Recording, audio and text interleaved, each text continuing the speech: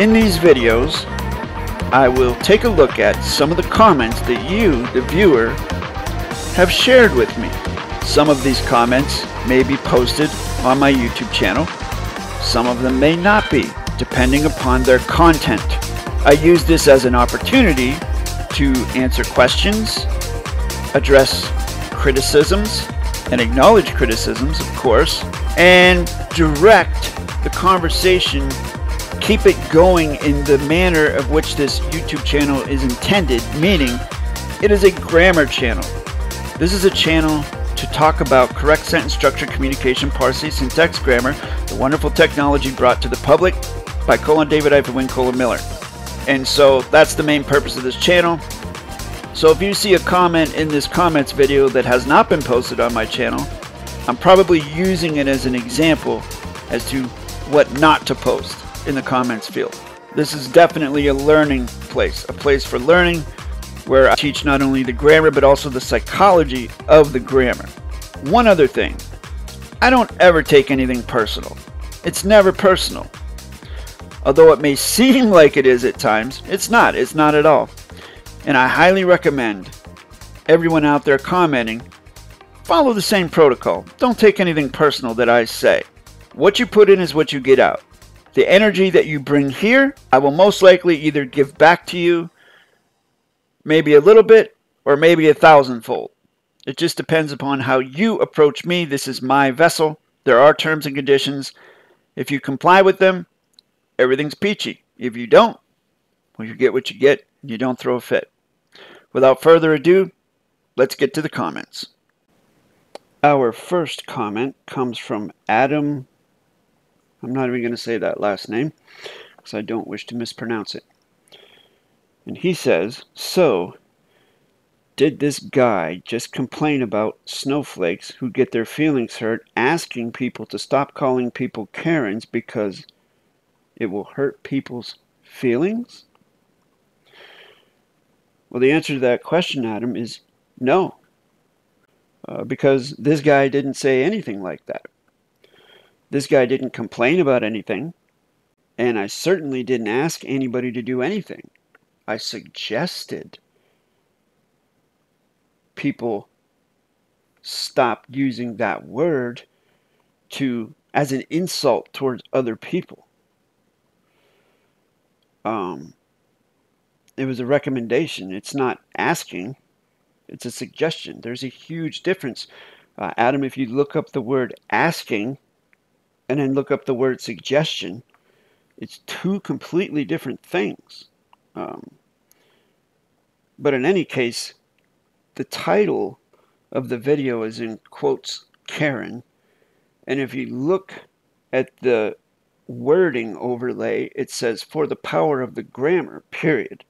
And what I'm saying is that the pen is mightier than the sword. Although I was brought up to think that sticks and stones may break my bones, but names or words will never hurt me. And I do have a pretty thick skin, and I don't really take anything personally. There are those who don't follow those same rules. And words, facts, and truth can definitely be used as a weapon to hurt people. And so the fact that you made this type of comment tells me exactly where you stand with regards to these types of things, which can definitely spill over into the bullying sector.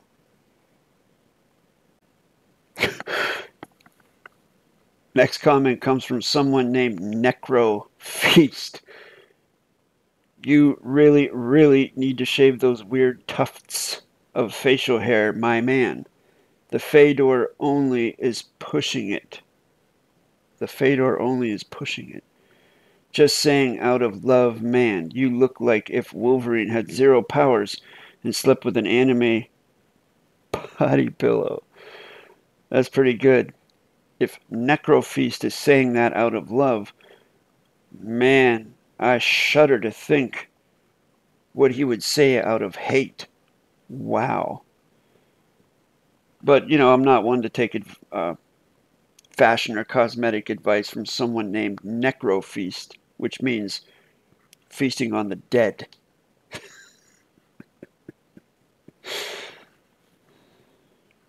Next comment comes from Dion Wasa, and they say, the whole subterfuge of the dark forces is by the multitude of teachings offered to the mind they diligently lead people away from the main thing.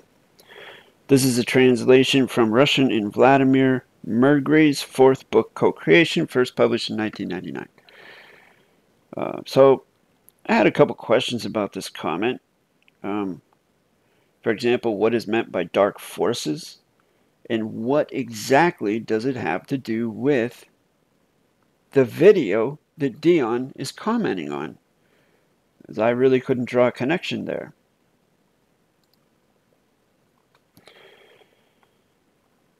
So Dion corresponded back, I was thinking of our space of love, or now space, as some call it. It's interesting that Dion thinks of the now space as our space of love. I guess that's Dion's perception of it, and our may be Dion's, specific biosphere group of people. But I certainly wouldn't guess that Dion is assuming that everyone thinks it's a space of love, because then that would be making assumption presumption for other people who may not participate with that concept. What are we creating in this life if we are constantly scrutinizing the next person who shows up saying they have this or that special teaching?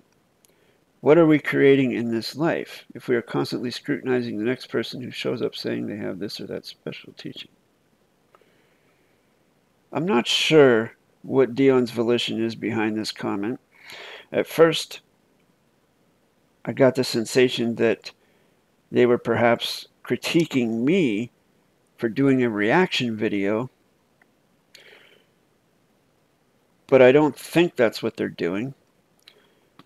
But one thing's for certain, I don't think Dion has a grasp of correct sentence structure, and definitely if they did, then they would have more of a grasp on why I did the reaction video that they are commenting on, with comments that I can't connect to the video itself. So that just tells me that they don't really have a grasp of correct sentence structure, or probably even know what it is or what it does. And they're just commenting based on one video that they've seen and based upon some assumptions and presumptions. But that's a guess on my part. And then Dion goes on to say, my opinion of what dark forces in this context is any entity that has not the confidence to balance the two opposing forces within themselves, and therefore are manipulated as some kind of servant to thwart the light of good. Good meaning what derives itself from the source dream, thought, and holds a self-replicating thought in perpetuity to further the uniqueness of life on earth. Pardon the plain, silly English. Well, as I stated in my reply to my kuleana to Dion, that the uniqueness of life, I mean, good and bad are opinions basically, and they both contribute to the uniqueness of life on earth, and contract is by source. Of course, it's also a choice to be a servant if you choose to serve someone. But always remember that there is rule one, rule equal, and contract is by consent. Everybody has a choice, whether they want to participate with this type of construct or that type of construct. A good construct or a bad construct. What's good for me might not be good for you. What's good for you may not be good for me, may be bad for me. So you can see how this goes. Thank you for the comment. Next comment comes from J.A. Richardson, and they say, disclaimer, this was created by voice-to-text dictation on a very small screen, which makes it nearly impossible to efficiently edit. Please use your discernment in translating these words into a message. Any phonetical errors are just that, errors made because they sound like the same word but was translated into the wrong word and I missed it. Please disregard any phonetical errors because we know the grammar is already corrupted. I am simply trying to communicate a message accurately. Do you have a spirit, and is it a fact, or is it a fiction? Because you can't measure it because we don't have the technology to measure your spirit. JA, as far as correct sentence structure goes, if you decide to study it, you will see that the angle that you're approaching it from, that you have something, is not really correct in line with correct sentence structure rule and rule equal principles. Allow me to flip it for you and tell you that I do participate with the concept of spirit as a fact. And that yes, I may be a steward of my spirit. But do I have a spirit? Have implies possessorship, and I do not participate with possessorship in a correct sentence structure, communication, parse, syntax, grammar domain in that biosphere. So, measuring the spirit. Do I have the technology to measure the spirit? Well, based upon my correct sentence structure, finite meaning of spirit, I think yes, I do. Do you have a soul? Now, I don't participate with soul as a fact in my dictionary. I've never used it in a contract. As far as what I'm guessing that you mean by soul, I don't know. I mean, can you? Can you show me what a soul is the way that I can show you what a cup is? I can show you my correct sentence structure, finite meaning of what spirit is, and I can prove it to you in this almost the same way that I can prove what a cup is, or what love is, or what air is. I can do it. Can you do the same with soul? You have to have criteria, as I said in those videos that I've done recently about facts, that you have to have basically a list of certifications that you can tick off for each fact. And you cannot make exceptions for this fact over that fact. They all have to have the same criteria in order to be a fact in your contracts. If you have no tangible tools to measure your soul, does that mean you don't have one? And does that mean that it is a fiction? I would say that we don't have the technology, or at least it has not been made available to the public in order to certify the energetic fact of the soul. Well, first you have to prove it. I mean, because what you're telling me here is that you're assuming that you have one, but you can't prove it because the technology doesn't exist. That's like saying aliens exist, but we don't have the technology to prove it because we don't have the spaceships to go see them. I don't know, you know, something like that. Ghosts exist, but we don't have the technology to prove it. Cthulhu from H.P. Lovecraft, he exists, but we just don't have the technology to prove it. You know, Satan exists, but we just don't have the, you know, that seems to be kind of a convenient way to participate with a belief, much just like, you know, religious people do it. But again, you know, what is a fact for you, what you can certify for yourself, that's fine. But in order to contract using that word as a fact with others, you must be able to certify that as a fact to others with a continuance of the evidence. I recognize that everything is in creation, starts as a thought, is a thought something you can measure, but yet it exists in a place that is hidden. A thought is still a fact, and it can be certified because you have one and so do I. Well, you have a soul and so do I. See, now JA is getting into the presumption part of it, because we can prove a continuance of the evidence as to what cogitation is, what thinking is. Can't do it with soul in the same way. At least I've never seen anyone do it. Maybe JA knows something that I don't about it or can prove it, but so far they have given me no evidence that they can. They're basically saying there's no technology to measure that. Take the radio analogy for the soul. In a radio, if you bust that radio open to look for the music, you will not find the music inside of that radio because it is being broadcast into that radio. In the same way, you will not find your soul by tearing your body apart. Does that mean that you cannot certify that you have a soul? Well, first, you have to prove what a soul is. You have to give closure to what that is and be able to prove it. I can give you closure as to what music is. I can give you closure as to what radio waves are. I can show you exactly how, or demonstrate to you, or explain to you, give you closure on how those waves operate or navigate to go through a radio to come out the speakers of your stereo so that you hear it. Those are all easily explainable. This analogy you're using, well, it's clever. It still gives no closure to the soul. You're asking me to participate with something that by my knowledge is an assumption. Asking me to participate with an assumption as a fact, which I don't do.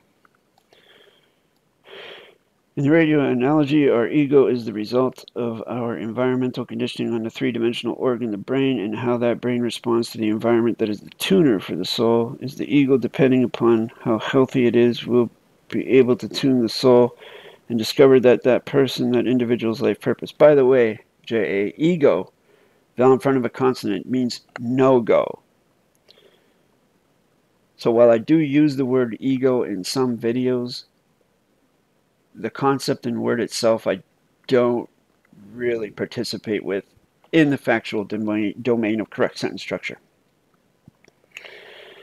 Is that being because the tuner has been conditioned by the environment in a healthy, productive way to efficiently tune in the broadcast of the soul? Well, I guess you'd first have to show me the broadcast of the soul. You have to prove that to me in a concrete, solid manner, and then I would be able to happily participate with soul as a fact. But until such time as you can prove to me what soul is, in the same way that I can prove to you where music comes from, how it travels radio waves into a radio, comes out your speakers, or simply put, this cup, and until you can prove soul in that sort of way, give that level of closure, then soul, as far as I'm concerned, is assumption presumption.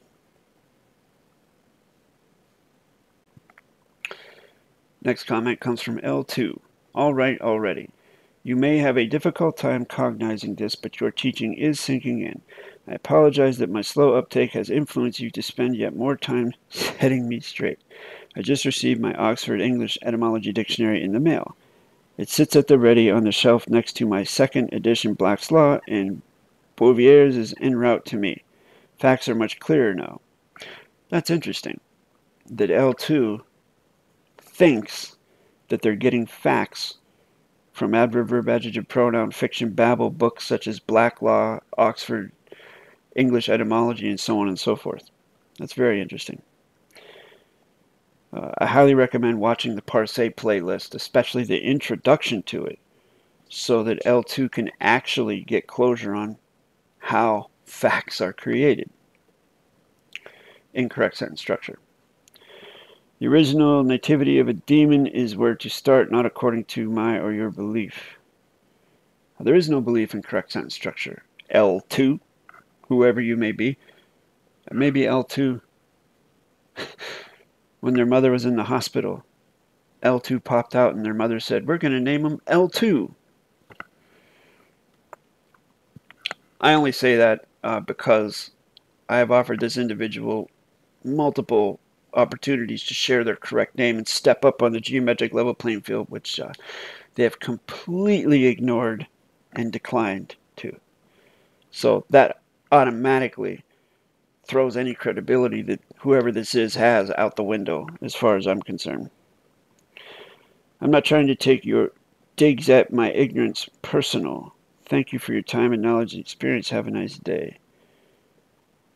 I only return the energy that you bring. And I'm returning the energy, for example, that you're bringing in this comment.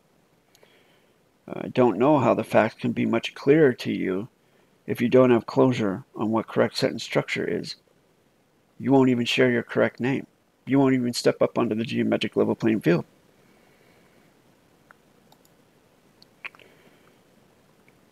And then they go on to say, and I really like the concept of creating a dictionary for each and every document. ... Ludicrous. And again, study the videos more intently multiple times, because if you did, then you would know that while each document in correct sentence structure would have its own dictionary, it's all taken from one dictionary. You only need one dictionary with one word, one meaning, and that works across all the contracts. And then they go on to say, and I may be slow, but I doubt what you said about my inability to progress in the span of a year. Again, let's see where you are in the span of a year. Let's come back here, because so far I have seen no example of your correct sentence structure knowledge, number one. And number two, you have not even shared your correct name after having been given many multiple opportunities. I'm not sure why you want to hide, if you're embarrassed, or maybe you know what you're saying is a little bit off kilter. I don't know. These are just guesses on my part. Why someone would not want to credential themselves and step up onto the geometric level playing field and really put themselves forward to learn this grammar. That's how I know who's serious and who's not serious.